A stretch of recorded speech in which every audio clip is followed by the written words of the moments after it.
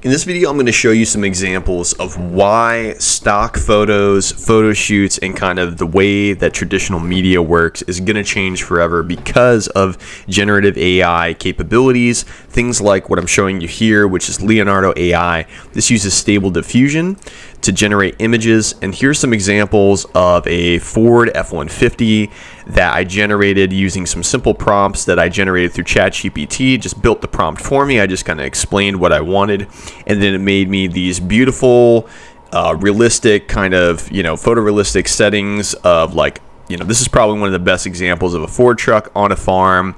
We don't have, we were missing a couple of details. We don't have a driver. The Ford logos are kind of, they're not there, but that's okay. Like, everything that is missing is very minor and can be photoshopped or, edited, built in, or basically this could be used for, a storyboarding or sort of concept design, and we wouldn't have to go and actually do those photo shoots. We wouldn't have to actually go out, get a truck, go to a farm, have it be the right time of year, all those things. You could simply prompt it. So I'm going to go through and I'm going to show you some examples of how you can very quickly build out some really ultra realistic kind of stock photo type presentations with Leonardo.ai and ChatGPT.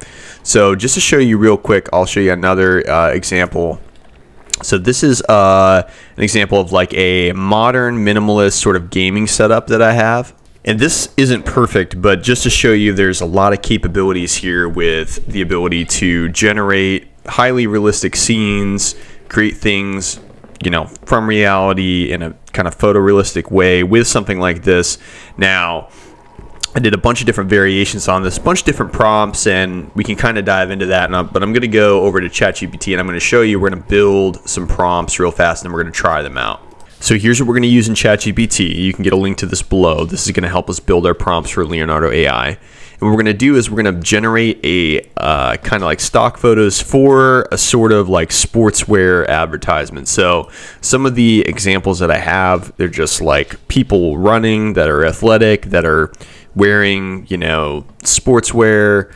I don't know exactly how else to put it, but what we're going to do is we're going to ask this thing to help generate some images that kind of look like this. So what I'm going to do is go over to ChatGPT. I'm going to say, help me generate 10 prompts for a women's sportswear advertisement. So I want a couple different poses, but I want there to be a woman running and a woman lifting weights, and I want it to be ultra realistic. And then sometimes I want the background to be dark colors, like let's try blue and red to start.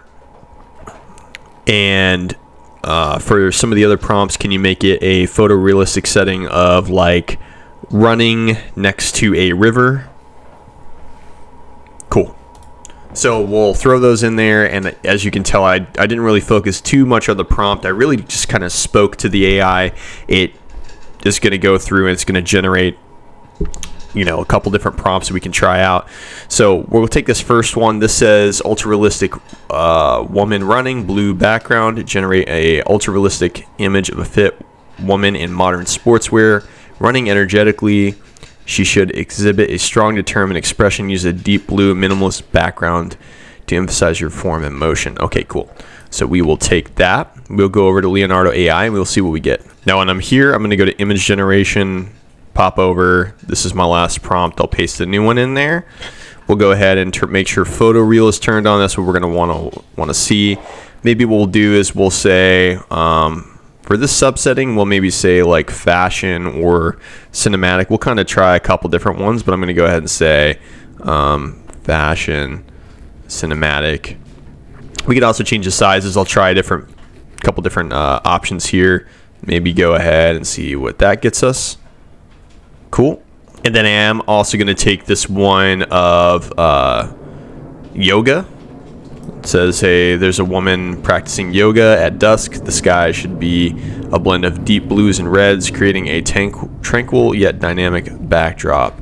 So we'll see what that gets us as well. Okay, so I'm just going to walk through a couple of the examples we got back on the first prompt. So here is one right here that we got.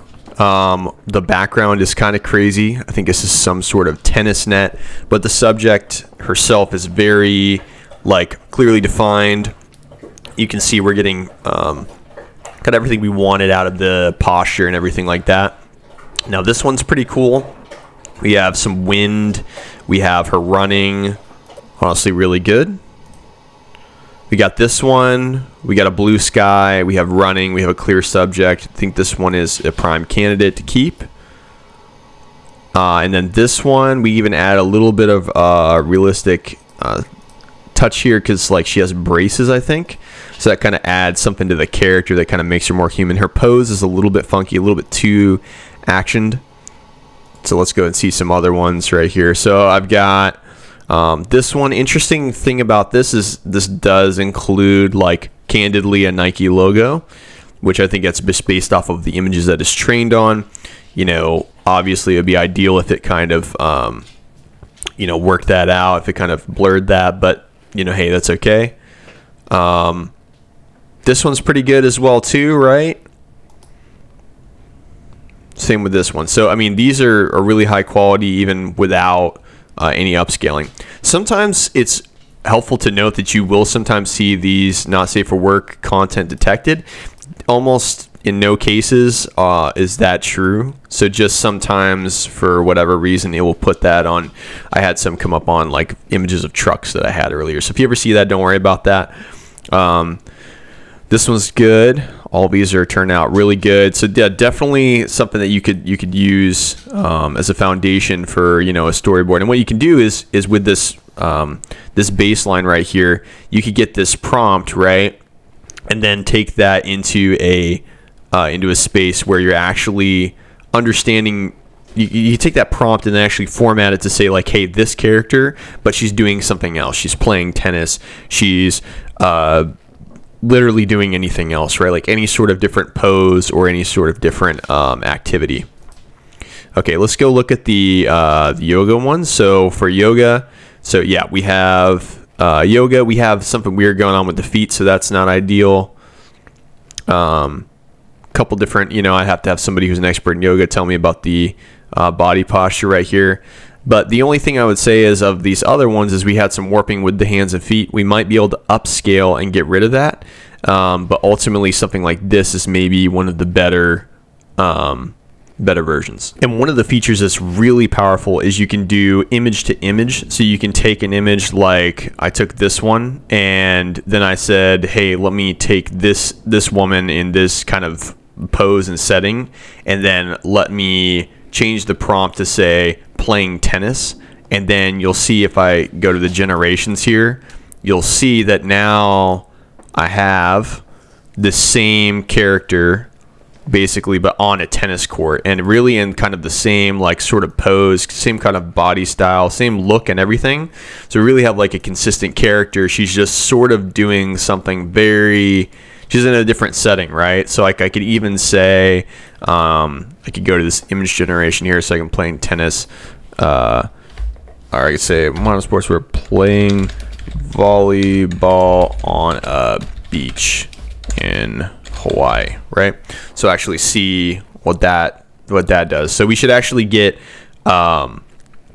same girl, same style, and we should get her playing volleyball on a beach in Hawaii. And here's the outputs here. Now, because we had some context in here about deep blues, we got kind of like, you know, it's a beach, but maybe it's like a stormy day. I think that the volleyball net was probably the best thing that I put in there with kind of the clouds behind it. But see, I said to use a deep blue minimalist background to emphasize her form and motion. So if I actually take that out, it'd actually be interesting to see what we would get if we take away the deep blue, see how that affects the prompt, and ultimately the output of the image we generate. Okay, so we did get a little bit of enhancement, removing that from the prompt, right? So you see we have this background that kind of has this yellow and green mixed in with the blue, but that foundational image that we use for the image to image generation deeply influenced things here. So we do have some crazy volleyball nets going on in the background, but you can see we do have the same type of character overall same type of theme, right? We're getting some logos in there, but ultimately there's a lot of things that we could change, fix, and kind of bolster up if we wanted to. One other cool thing that we could do is we could do a motion video. So I could even show you, let's take this one. So we'll just take this one for example. We could even say right here, generate motion video. And we could say, hey, for motion strength, we can crank that up however we want.